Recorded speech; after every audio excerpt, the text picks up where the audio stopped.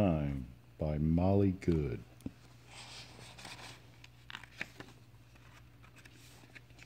In the land before time, in an age long ago, a dinosaur hatched and started to grow.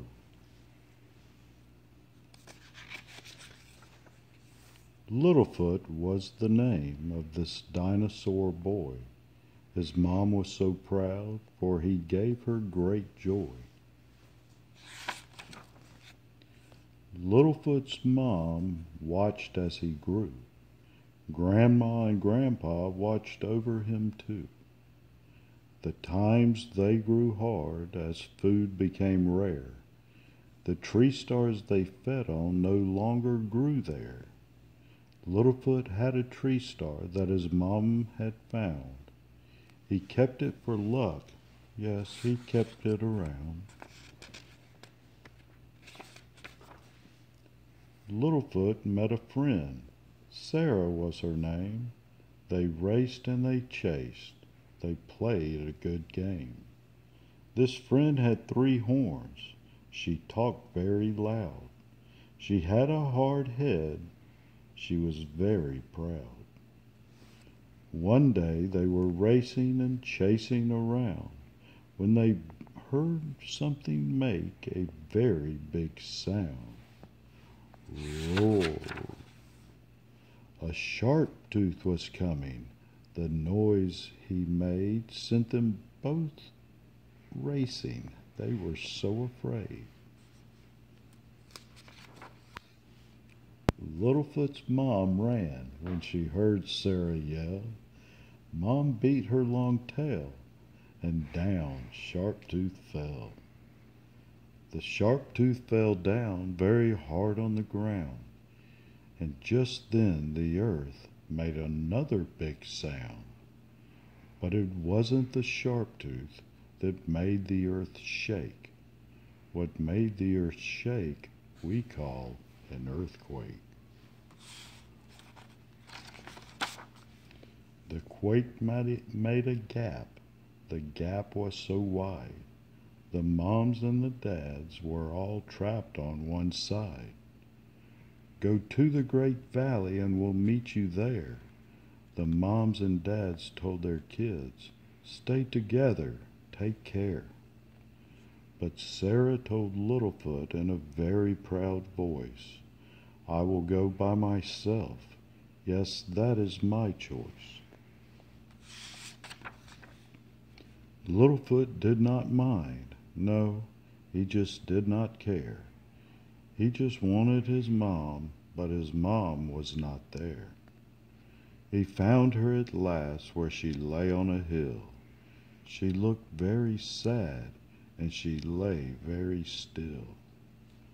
Go to the great valley where tree stars grow thick. I cannot go with you, for I am too sick. Littlefoot was so sad, he hung his head low. Then he met an old one who told him to go. Go to the great valley, you must start today. Your mom's in your heart, she will show you the way.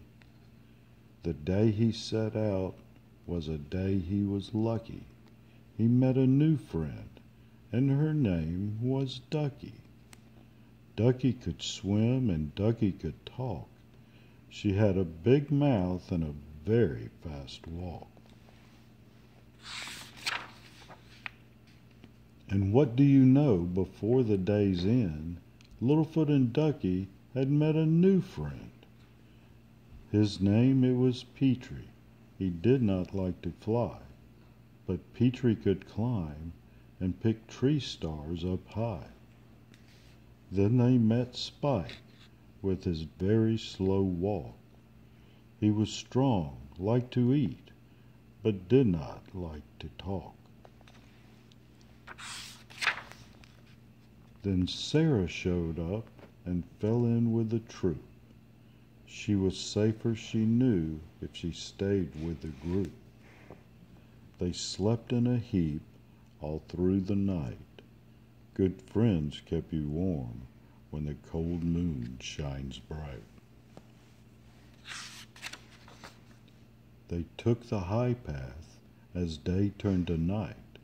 Littlefoot led the way, for he knew he was right. He still held the tree star that his mom had once found. He kept it for luck, yes, he kept it around. His mom in the sky was showing the way. He just had to follow her day after day. But Sarah said, "Wait, this cannot be the way. I say, take the low path, I say." The others were torn. Take the high path or low. Go with Littlefoot or Sarah. They just did not know. Littlefoot told them, "No, that is not the right way. I know in my heart it's the high path, I say."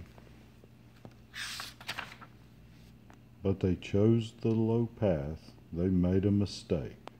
The earth started rumbling. It started to shake. They fled to the high path. They left Sarah down there. But proud Sarah told them, "Go ahead, I don't care." Back on the high path, back on high ground, they heard something make a very big sound. The sharp tooth was coming. The noise that he made sent all of them racing. They were so afraid. All were scared except Littlefoot, who started to plot. Would this big bully beat them? Oh no, he would not. Sharptooth could not swim, and Littlefoot knew if he fell in deep water, the bully was through. He made a good plan that friends carried out. Part one called for Ducky to let out a shout. Sharptooth heard Ducky and got a good whiff and chased her right off of a very high cliff. Ducky fell in the water. She fell with a splash. The Sharptooth fell too. He fell with a crash. Then Ducky cried out, help me quick." That brave little Petrie then did a good trick. Petrie jumped down from that cliff very high. Yes, Petrie was brave. I can fly. He pecked at the Sharptooth and made him sore, and Sharptooth gave out a very big roar.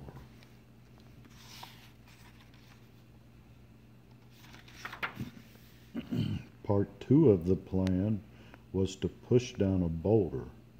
Spike pushed with his head, then he pushed with his shoulder.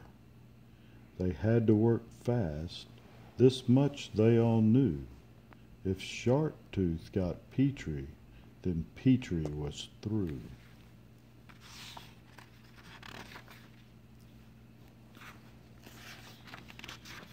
Both of them pushed, and there just was no way.